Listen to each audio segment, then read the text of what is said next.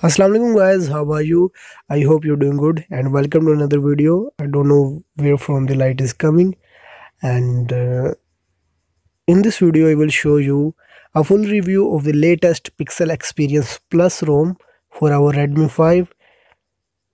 Its Android version is 10, security patch is 5 March 2020. The ROM is pretty stable and latest ROM of Pixel Experience. So without any further ado, let's get started. Let's review the ROM.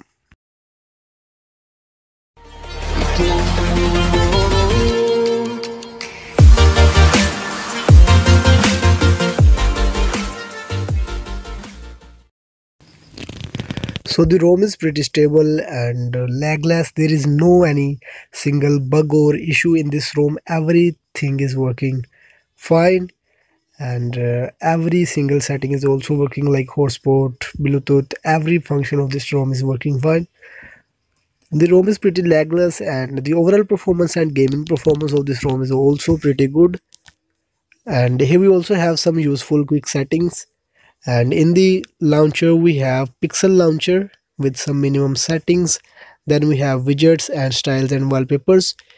In the styles we have 4 types of styles. You can create your own by clicking on the custom button. And in the wallpapers we have some still wallpaper from the Pixel devices. They are not live wallpaper. If you want to install live wallpaper, watch my previous videos. And the app opening speed of this ROM is also good. As you can see here, it is opening the apps quickly. And in the camera we don't have any modded camera. Here we have a simple camera. You can install any Gcam mode from the link in the description, even the Gcam 7.3. Now let's dig into the settings. In the settings, first of all, we have the user icon, search bar, some notifications, and network and internet connected devices, apps and notifications, and battery. The battery performance of this ROM is also good. Here we have battery saver and adaptive battery. Then we have the display. Here we have brightness level, night dark theme, which is working good. Then we have night light, and then we have adaptive brightness, live display, styles and wallpaper, screen time. And in the font sizes we have a lot of font sizes, and in the display size we have 5 types of display sizes.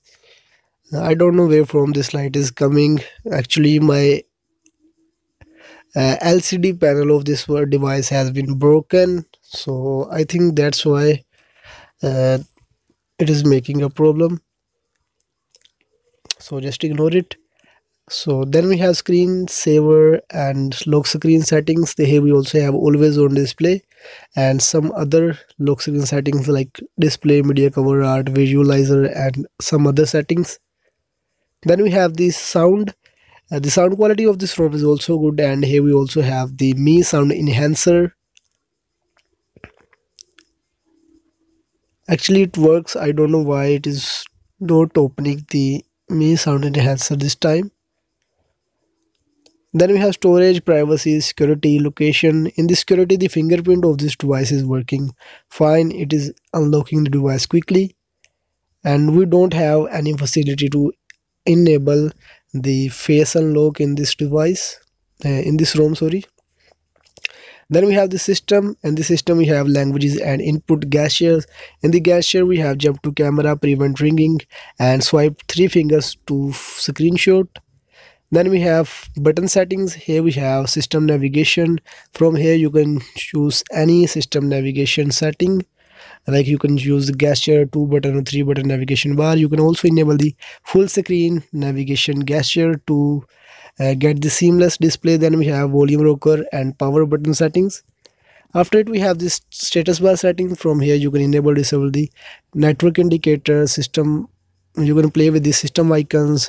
You can change the battery icon style, battery percentage, some other icon settings, and then you can also change the quick setting styles.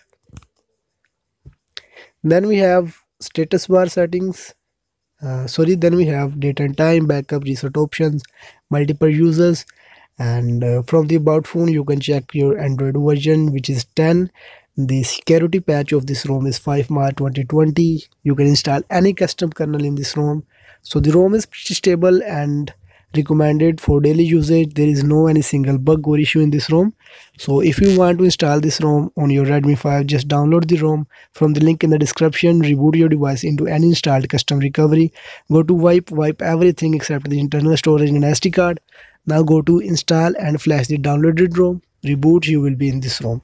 So hope you like this video. If you really did, hit the like button, don't forget to subscribe my channel, keep supporting, thanks for watching, peace, and also follow me on Instagram.